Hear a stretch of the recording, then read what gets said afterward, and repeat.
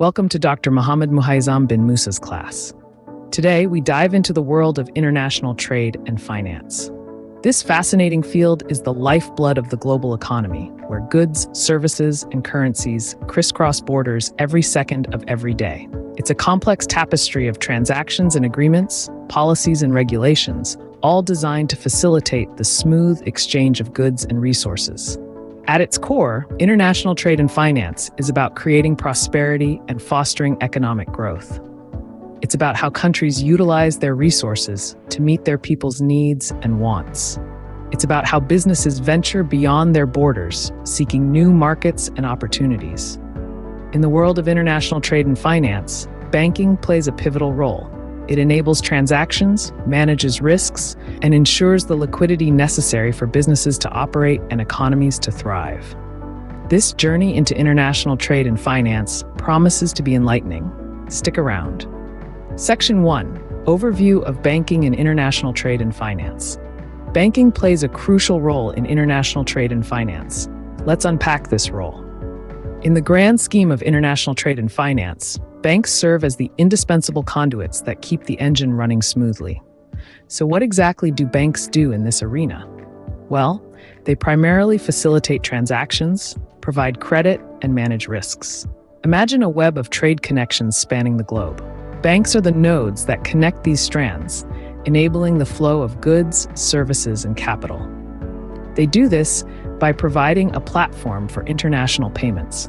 This function becomes even more crucial given the sheer volume of transactions that occur daily across different countries and currencies. But their role doesn't end there. Banks are also the credit providers, the financial fuel that keeps the wheels of trade turning. Whether it's a local manufacturer looking to explore overseas markets or a multinational corporation funding a new project, banks provide the necessary credit facilities.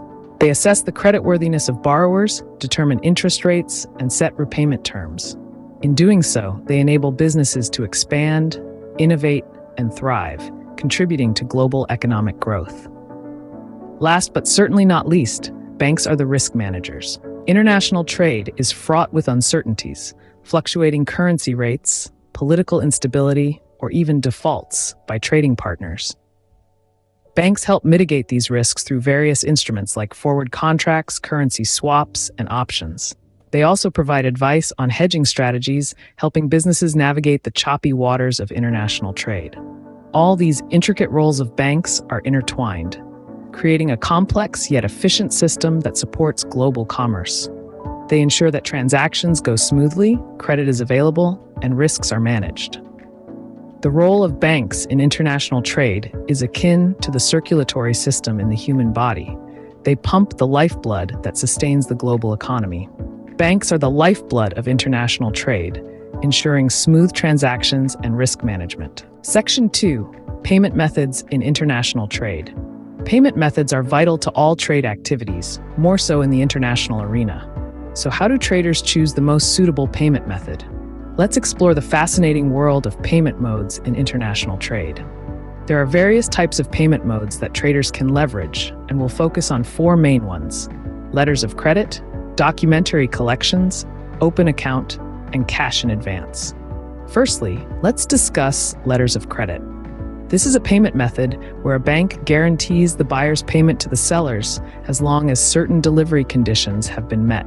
Traders use this mode to ensure the safety of the transaction and avoid credit risk. They consider factors such as the buyer's creditworthiness, the banking institution's reputation, and the international trade laws. Next up is documentary collections. This is a payment method that requires the exchange of documents detailing the goods sold before payment is made. Traders manage risk in this scenario by ensuring the documents are accurate and complete, and by banking on the trust between the buyer and seller. Then, we have the open account. This is a mode of payment where the goods are shipped and delivered before the payment is due. Traders manage this risk by building trustworthy and long-term relationships with their trading partners. Lastly, there's cash in advance. This is a mode where the buyer pays the seller before the goods are shipped. Traders manage this by ensuring they have a reliable buyer who will commit to the transaction. You can think of these payment modes as different pieces of a puzzle. Each one is unique, yet they all interconnect to form the bigger picture of payment systems and international trade. And just like a puzzle, traders need to carefully consider how each piece fits into the overall scheme. Remember, the goal of choosing a payment mode is not to eliminate risk entirely. That would be impossible. Instead, the aim is to understand these methods, evaluate them accurately, and deploy them effectively. This way, traders can protect themselves and their businesses, ensuring the stability and security of the international trading system. Choosing the correct mode of payment is critical in international trade, keeping the trading system stable and secure. Section 3. International trade and finance is a vast field with its unique dynamics and risks. Let's delve into it. At its core, international trade and finance is about businesses, banks, and governments conducting economic transactions across national borders. Imagine a scenario where a business in Japan procures raw materials from Brazil, or an American company invests in a startup in India. That's the essence of international trade and finance. Now, you might be wondering, why go international? Well, it provides a broader range of investment opportunities and market access. However, it also brings numerous risks. Firstly, there are risks associated with exchange rate volatility. An unfavorable change in exchange rates can significantly impact the value of international transactions. Secondly, there's the risk of political instability in foreign markets. Political upheavals or changes in government policies can disrupt trade or investment plans. Let's talk about the flow of funds in international trade and finance. Envision a massive web connecting different businesses, banks, and governments across the globe.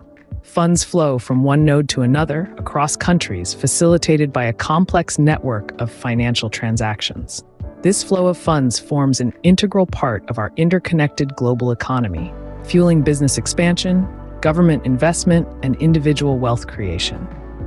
However, every transaction carries a risk, the risk of default by a trading partner or a sudden shift in financial policies. That's why risk management is a vital part of international trade and finance. It's about identifying, assessing, and managing these risks to ensure the smooth functioning of the global economy. In the end, international trade and finance plays a critical role in our interconnected world. It breaks down barriers, fosters economic growth, and brings us all closer together. International trade and finance connect the world, allowing businesses and economies to navigate risks and thrive. Section 4. Treasury management is the unsung hero of international trade and finance. Let's shine a light on its role. It's time to pull back the curtain on this critical function. Treasury management, at its core, is about the strategic oversight of an organization's financial holdings. It's the big picture view, the master plan of a company's financial resources and liquidity. Imagine a vast ocean of financial transactions, each wave representing a different currency, a different country, a different risk. Now, picture a seasoned captain at the helm of a mighty ship navigating these tumultuous waters. That captain is the treasury manager, charting the course for the company's financial journey. The main responsibility of treasury management is to make informed decisions about investment and funding. It's about navigating the highs and lows of financial markets, understanding the complexities of different investment vehicles, and knowing when to hold back or forge ahead. Imagine a chess player meticulously strategizing each move, considering the potential consequences and rewards. That's treasury management in action. It's a game of strategy, a dance between risk and reward. The role of treasury management doesn't stop at investment decision-making. It also involves managing the organization's liquidity, ensuring there are enough resources to meet the demands of the business. This means balancing short-term liabilities and assets, maintaining a steady cash flow, and safeguarding against financial risks. In the context of international trade and finance, treasury management takes on an even more critical role. The stakes are higher, the variables more numerous. Exchange rates, geopolitical risks, regulatory changes, these are all factors that a treasury manager must consider when making decisions on a global scale.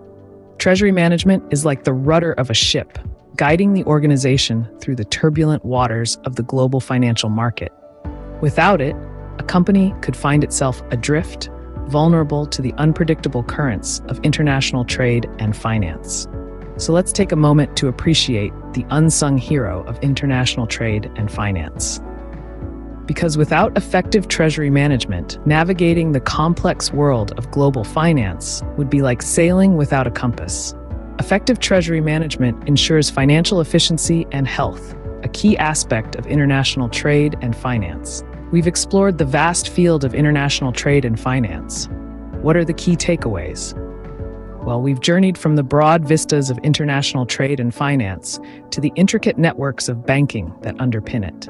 We've seen that banks play a pivotal role in making global commerce possible, acting as the lifeblood that keeps the world's economies interconnected and vibrant.